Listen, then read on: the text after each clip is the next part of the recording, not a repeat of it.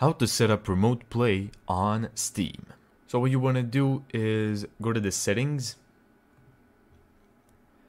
and click on remote play. Click enable remote play. The IP sharing should be automatic. Go to the advanced host options, and here there's a couple of features that you can tweak around. Play audio on host entirely depends on what kind of speakers you want the audio to play on. Change desktop resolution to match streaming client, leave that on.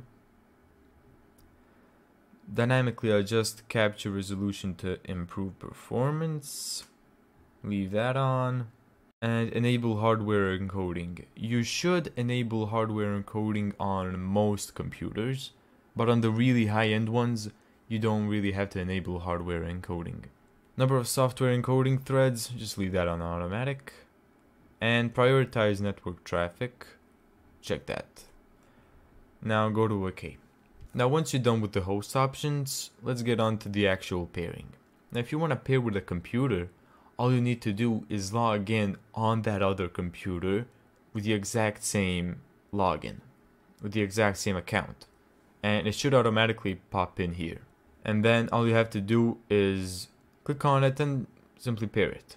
If you want to pair a phone though, that's a bit different. You have to download the Steam Link app. It's going to attempt to scan for nearby computers. It's going to find your computer, but if it fails, click other computer, and then you'll receive this code.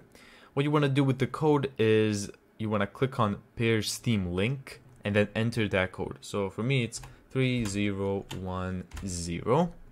Click OK, and there you go. The device has been paired.